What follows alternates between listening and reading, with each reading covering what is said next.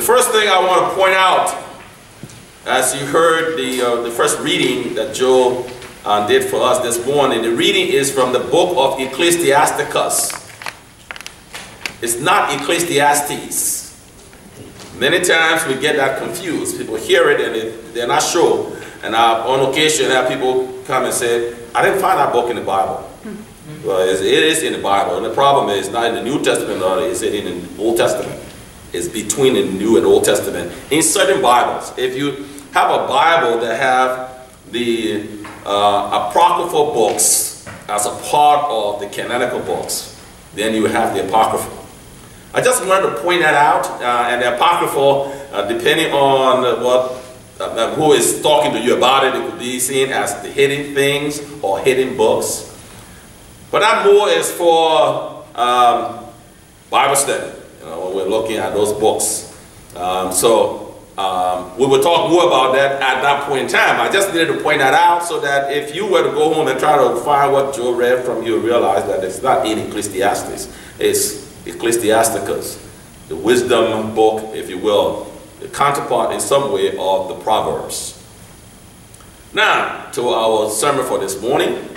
Humility, humility, humility. The book of Ecclesiasticus and Luke's Gospel in some way are both dealing with humility. Ecclesiasticus wants to remind us, why should we take pride in this life when the end result will be decay? If we are aware of the fact that the end result is decay, then we should live this life in humility. But that's not easy for some of us. If you fast forward to Jesus and the Pharisees, he's going to address humility.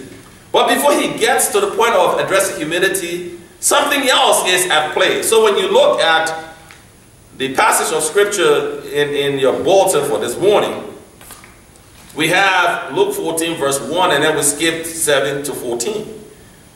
Verse 2 to 6 is missing. And I think it's important for us to know what's happening in verse 2 to 6 so that you can understand why Jesus is not addressing in some way humility. Jesus had to have known that he was always being observed. If you are in a community and you challenge the status quo, then you put yourself in the limelight. You invite observation of you, and God knows sometimes, depending on who is looking at you, you're going to be in trouble.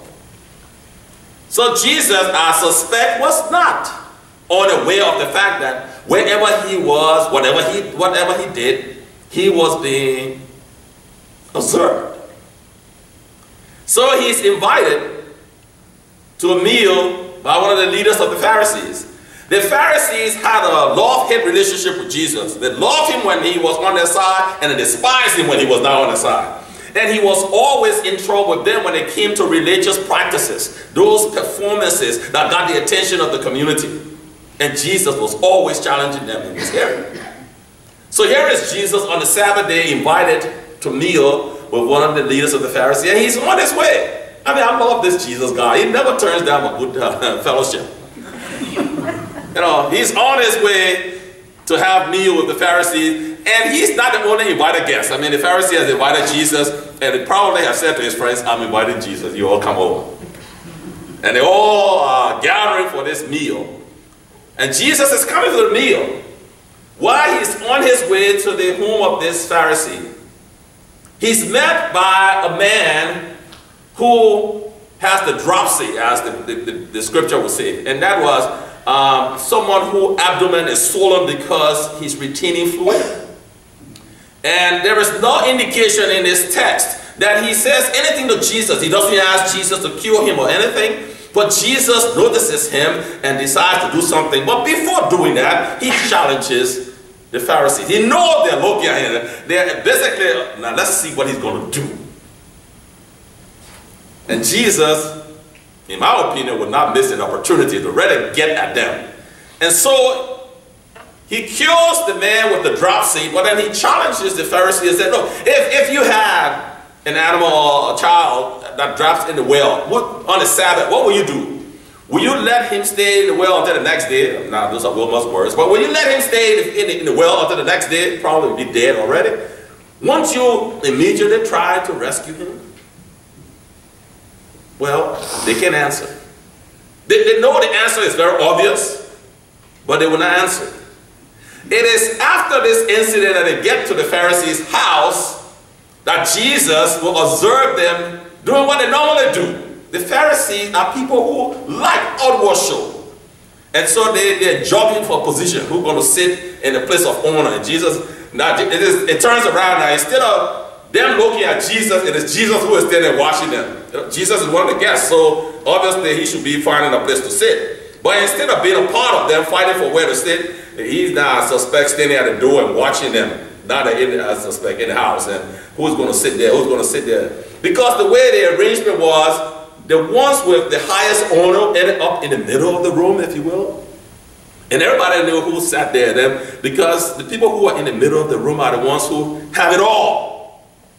Not just money and fame and all of that good stuff. They are the ones, you're waiting for the day when you will be in the middle of the room, basically. And if I were Jesus, I would walk straight in the room and sit in the middle of the room, but thank God he was not Wilmot. I mean, that's a different problem. But Jesus is standing at the door and watching them jog over position. And then it becomes an opportunity for him now to tell them the parable. When you go in, when you're invited, don't run for the place of honor. Sit in the lowest place so that when your host comes in, say, no! Wilma, don't sit there. Come and sit in this chair. We should reserve for the bishop. I'm kidding. You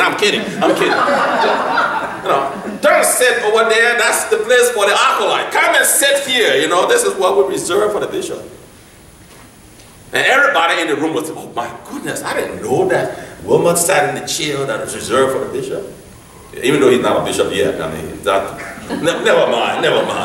But, you know, they take you up and you sit in that chair. Obviously, you will get the attention of everyone else in the room, won't you? I mean, the host comes in and he says, oh, well, but you're sitting in the wrong chair. This is what was reserved for you. Jesus said, in that case, you are, if you will, removed from a place of lowliness and brought to a higher place. But the reverse will be a disgrace. If Wilma came in and went and sat in the chair of the archbishop, I'm moving up now. I'm going from bishop to, I'm getting close to being a pope. You know, I mean, never mind. If you go and sit in that chair and the host comes and says, oh, Wilma, I'm sorry. I mean, that chair was reserved. And now I have to come from there and sit in the chair of the lay readers. Now, I'm going past, taking nothing away from you guys. And you know, I mean, I'm sitting there now, I'm counting the seconds and waiting for God, just get me out of this room. I will never do it again. Get me out. You know, Jesus is saying, don't put yourself in that position. Stay low and be brought higher. Don't go higher and be brought low because someone more important than you come into the room. As I read these texts in preparation for this morning, something occurred to me that I'll show true for all of us. In our world, we are always observing one another. Someone said to me many years ago, you know, it's amusing to me that people spend time thinking about what other people are thinking about, then as if to say others don't have their own problems. I said, yeah, you know, yeah, I'm thinking of that myself. You know, we think that other people are looking at us, wondering what's wrong with us, and other people have their own stuff to do. They don't even have us on their radar, but never mind, we behave that way. But as I prepared for this morning, I was thinking, you know, as Jesus living in the community and being observed by all, what would it be like if Wilmot one day decided to come here and put on his black cassock and go to Walmart to go shopping? You knew that was coming. And I'm shopping in Walmart in my black cassock. First of all, when I walk through the door, the greeter is going to look at me and say, are you sure you're in the right place? And I'm here. I came to shopping. And not only am I in Walmart in my black cassock, but I'm in the wine aisle in my black cassock. You can see all the other shoppers trying to look and see. First of all, they don't know what to make of me. I mean, black cassock, I look like a Catholic priest, but I'm black, and then I show what to make of me. So they're walking around the corner, you see. Then I get to the register, and everybody else in line is standing there watching, okay. They will want to ask me a question, but no one is that bold enough to ask me a question. And so I'm standing there with a wine bottle in my black cassock, the register, and the register probably looks at the wine, looks at me, and as if to say, the two don't go together. Never mind, I'm buying the wine. I can assure you, someone in Walmart will follow me into the parking lot to see where I came from. And they will follow me into my car in the parking lot and discover on the bumper is the Episcopal Church welcome. I knew it. He's an Episcopalian. He's in black cassock, he's in Walmart buying wine. God, which other denomination did you expect to be that bold? But those Episcopalians. You and I know how people observe us, whether we want to or not. You have those out there who say, I don't go to church because those hypocrites. Thank God for those who don't go to church because hypocrites come to church. Because if they came in, they would ruin us. We don't want other people who are not hypocrites to join us. Jesus came to save the lost. And those of us that gather Sunday after Sunday in this place of worship, those of us that are called followers of Christ, recognize, but for the grace of God, we will not be where we are. We follow the one who came and gave his life so that we may have life and have it in his fullness. We are being observed, whether we want to or not. And people will be disappointed because they expect us to be perfect. But I don't want to disappoint you this morning by telling you that I'm not perfect. Sometimes I like to pretend I am. But oftentimes when I say to someone that, look, don't look at me as an example because I'm not Jesus Christ, then people feel like, what do you mean? Well, I mean just that. The perfect one who lived among us was nailed to the cross. And that's why I don't want to be perfect. I want to be imperfect like the rest of you so that I don't get to be nailed to the cross. However, even with that situation, we still nail one another to the cross. By our criticism and our judgmental spirit and attitude. Jesus was being observed by the Pharisees to see what he was going to do when he was approached by the person who was in need. And Jesus did for that man what he needed. There is no suggestion in our text that the man even asked Jesus, no communication between Jesus and the man, but Jesus saw his need, saw beyond his physical presence and did something for him. And the Pharisees, they're like, that's that Jesus again, he's breaking the rules on a Saturday. And he would challenge them about their humility. You and I, whether we want to or not as Christians, will be observed by others. It is not for us to pretend in front of other people. I mean, at the end of the day, my brothers and sisters, it is God who sees our heart and knows whether what we are saying or doing is to his honor and glory. Not one of us will sit on the seat of judgment on the day of resurrection. It is the God who knows us better than we know ourselves. So when we go out, when we live our life, when we are away from this place, and not in Walmart, in Black Castle buying wine, I don't do that, I should point out. I never did that, so don't think that what I told you was what I do. But I oftentimes go to the pavilion over there and they know me now by name. Now, if you know what the pavilion is, you know what I'm talking about, but never mind that. If I need to buy a bottle of wine, I will buy a bottle of wine in Walmart or in the pavilion, and I will not put it in a brown bag. Because at the end of the day, God knows I drink wine, and more than wine, I should point out. Because it is God who sees me for who I am. We spend so much time trying to pretend in front of one another, and God is grieved by our pretenses. I have said in the past, you know, we leave home and we put on our church faces. We can't help it. You come into church, what face will you wear? Not your house face. You put on your church face. You put on the face that we expect you to wear to come into this place. And God is looking at us and saying, my child, I know you by name. I knew you before I formed you in the womb. It is my relationship with you that I desire. Be who I've called you to be. But you and I spend so much time trying to be other than who God has called us to be, because we think other people are spending their every waking hour looking at us.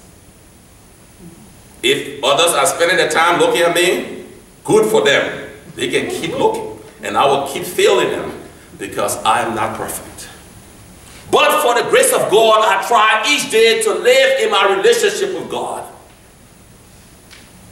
And you and others may look at me and sometimes be disappointed, and other times be impressed.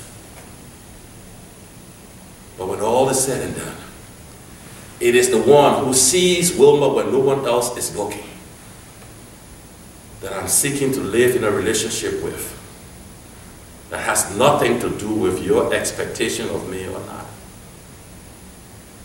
But as I conclude, I should point out, I'm human. And every now and then I'm sucked into being concerned about how you see me and what you think of me.